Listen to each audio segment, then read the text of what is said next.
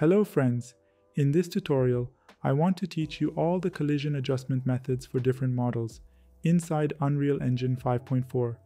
After this tutorial, you will have the ability to easily adjust the collision of all the simple or complex models that you import into your scene, such as landscape, bridge, gate, rock, tree, etc. Before we start, if you're interested in this content, give us a thumbs up, hit subscribe, and join our newsletter for exclusive educational tips and updates. Stay tuned for more exciting videos. For this tutorial, I have prepared a scene in 3ds Max software. In the first step, I select all the models. By clicking on Export Selected, I export the models, set the output format to FBX, and save it. I entered Unreal Engine software, imported the models in FBX format, and performed the initial settings of the scene. Press the play button. As you can see, when we move inside the scene, the character does not react to the scene models and passes through them. To fix this issue, we need to adjust the collision of the models. We select the ground model and enter its settings. From the collision section, we can choose different modes. First, we select the simplest mode, which is box collision. The green box around the model indicates the collision area. Click on Save. By pressing play, we enter the game mode. The collision of the model is applied as a flat surface and does not react to the terrain's ups and downs. For models like landscape that have highs and lows and require these points to be correctly set in collision, we use a different method. In this method, I first enter the Modeling Mode tab. From the Attributes section, select Mesh to Collision. From the output options, set collision type to use complex as simple. To confirm the settings, click Accept. We enter the game mode. You can see that the character moves correctly on the model and the collision is set up properly. In the next step, we want to adjust the collision for the bridge model. First, I enter the settings of the bridge model. From the Show section, tick the Complex Collision option. All models that we import into the scene have a complex collision based on their mesh type. To set complex collision as the collision of the model, in the Details menu, from the Collision section, I set collision complexity to Use complex collision as simple. We enter the game mode. As you can see, the character correctly recognizes the bridge model and moves on it.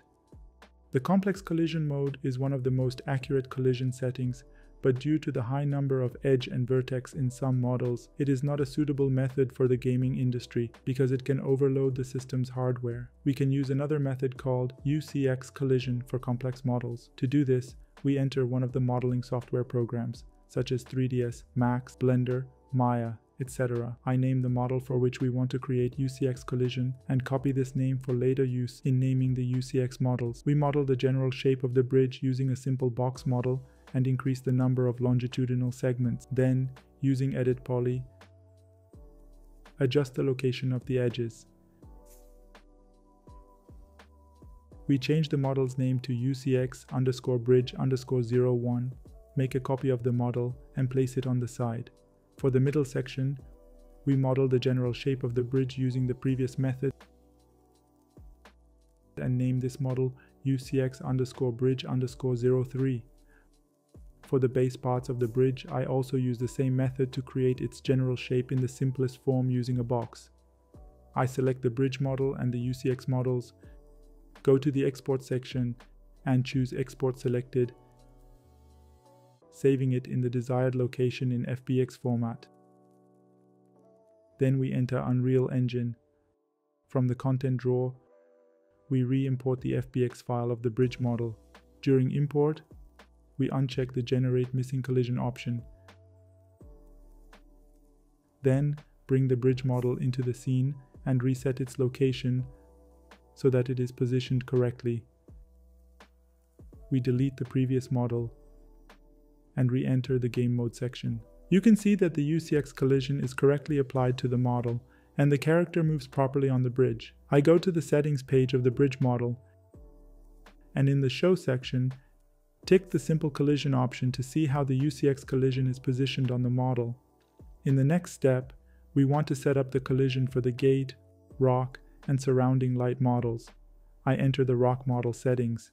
Using several methods, including complex collision, we can adjust the collision of this model, but as mentioned earlier, Using this method is not suitable for models with a high number of vertices. To set up the collision for models like rocks, we can use the Convex Collision method.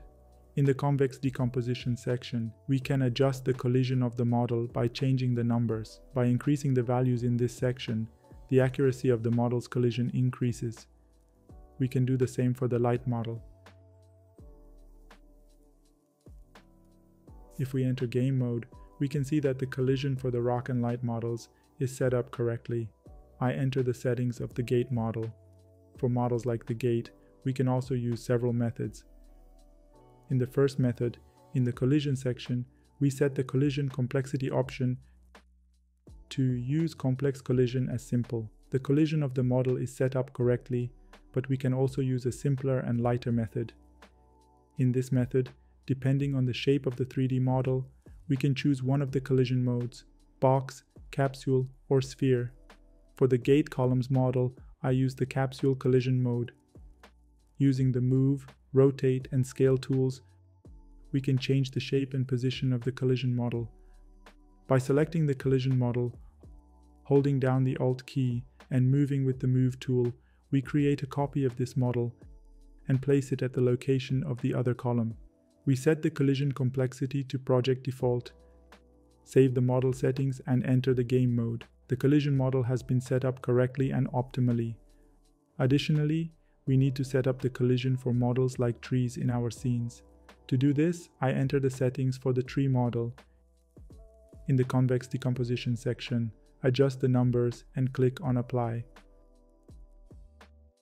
I save the changes. We can see that the collision of the tree is also set up correctly, and the character reacts appropriately to the tree. Of course, don't forget that we can also use the UCX Collision method for models like trees to set up a lighter collision for them. Thanks for watching all the way to the end. If you found this video helpful, please like it and hit the subscribe button. I'll see you in the upcoming videos.